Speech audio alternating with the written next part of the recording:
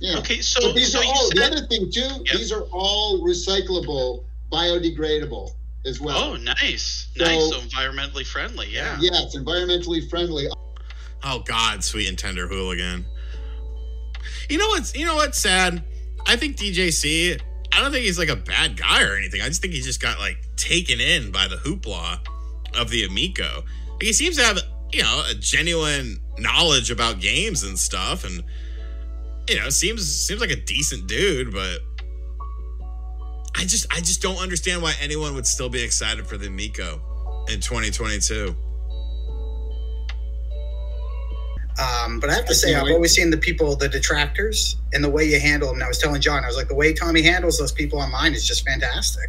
Like, I get myself in trouble sometimes because I got a bit of a big mouth and an East Coast Italian attitude sometimes, and that sometimes doesn't mix well with anonymous haters hiding behind a screen. But I try to learn from my mistakes. But I always, the important thing is you're always upfront, you're always honest. Yep.